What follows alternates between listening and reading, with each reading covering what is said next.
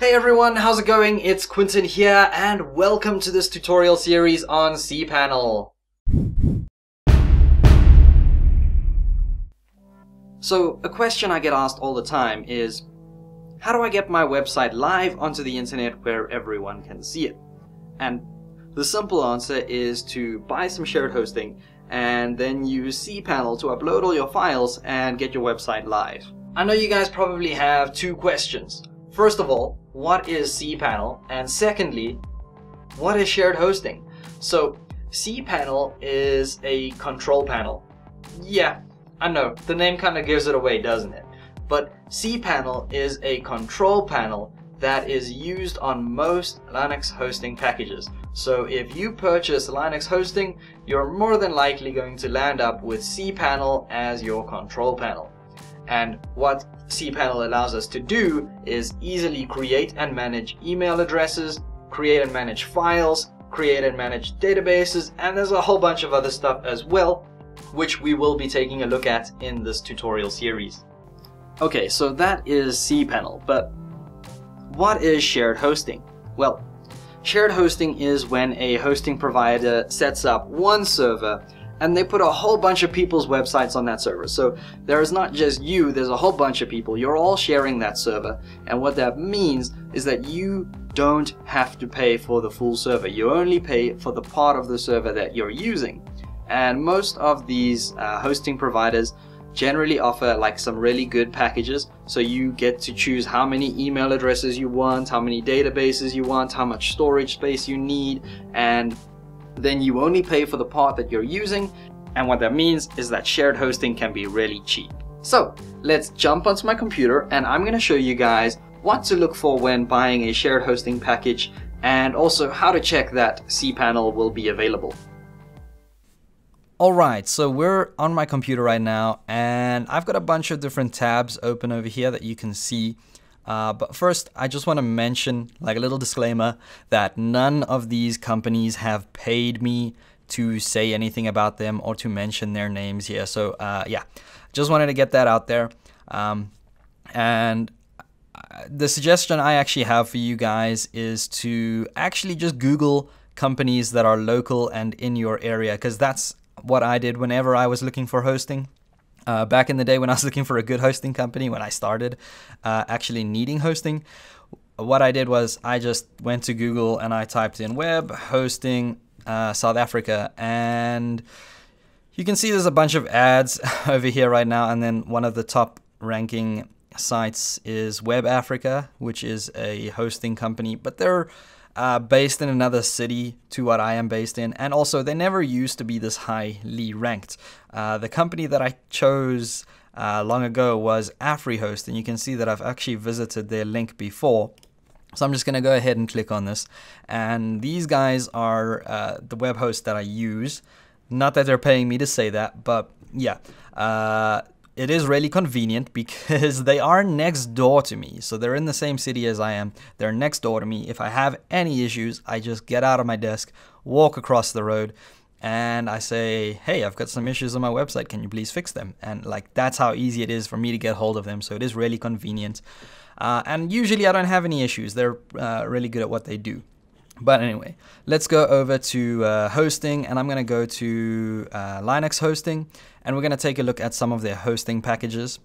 And the reason why I'm telling you guys to look for someone local is because if you're going to be managing a website or running a website within your country, sometimes if you get a server outside of your country, it can run really slowly. It can affect loading time. So I host with a South African website because I was hoping South African people would visit my site, or I've got other websites that South African people need to visit. So yeah, it really helps just having a local company hosting your site.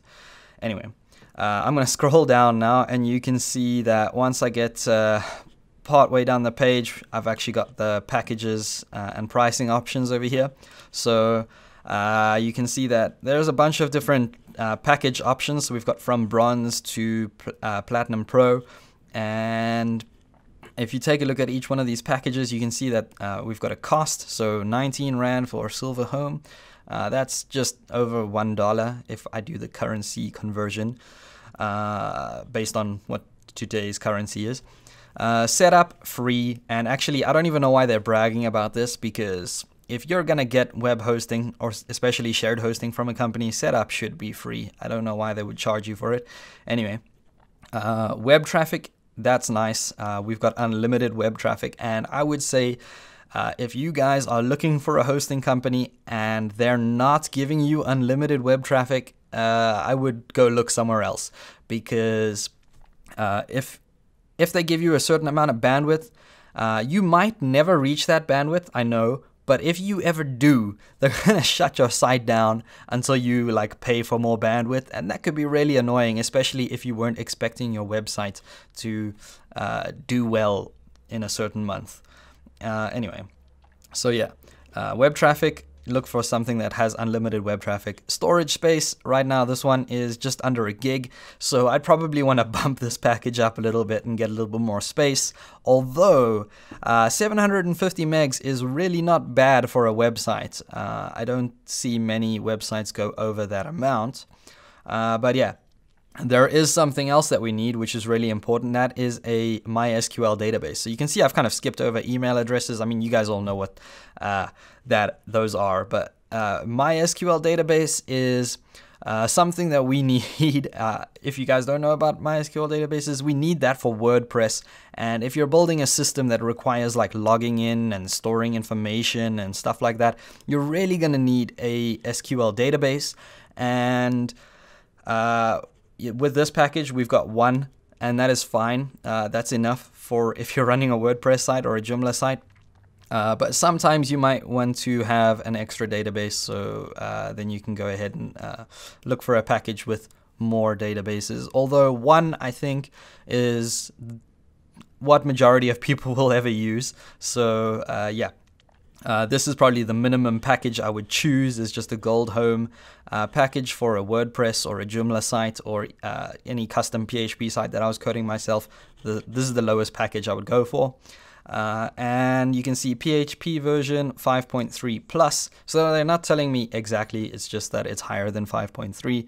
And yeah, I would definitely opt for a package that has a good or a very new version of PHP, because yeah, you don't want to be hosting with someone who's got old PHP and then you try do something with WordPress and it doesn't work, because a lot of sites and a lot of plugins for WordPress or Joomla these days need PHP 5.3 or higher.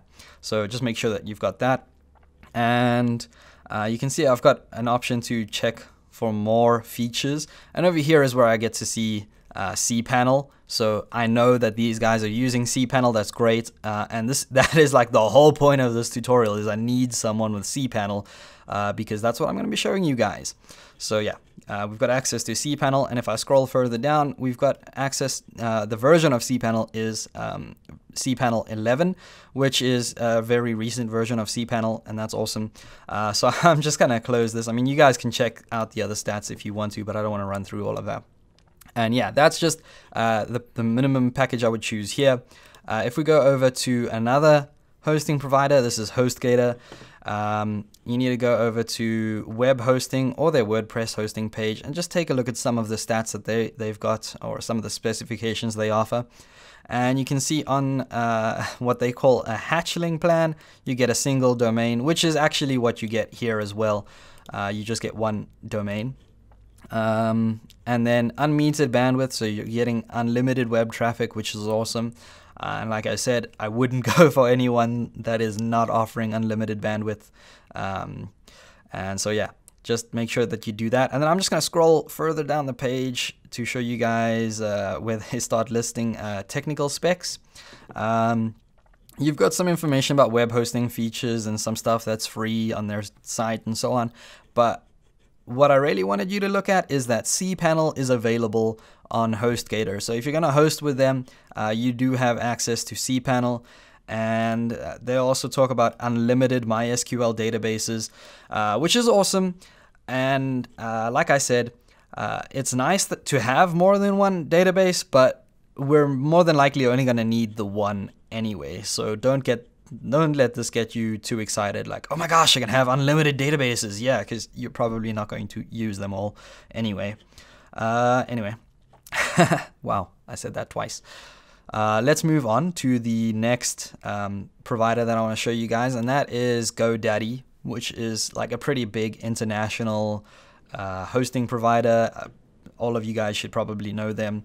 And if you go over to hosting and you click on web hosting, you'll land up on this page that I'm showing you guys now.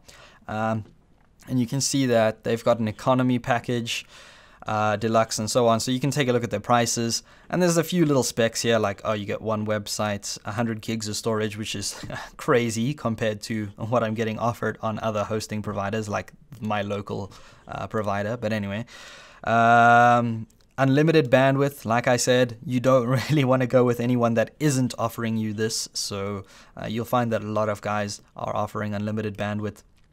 And yeah, I'm just gonna skip some of those stats and scroll further down the page, because what I really want to show you is that they are also using cPanel for Linux.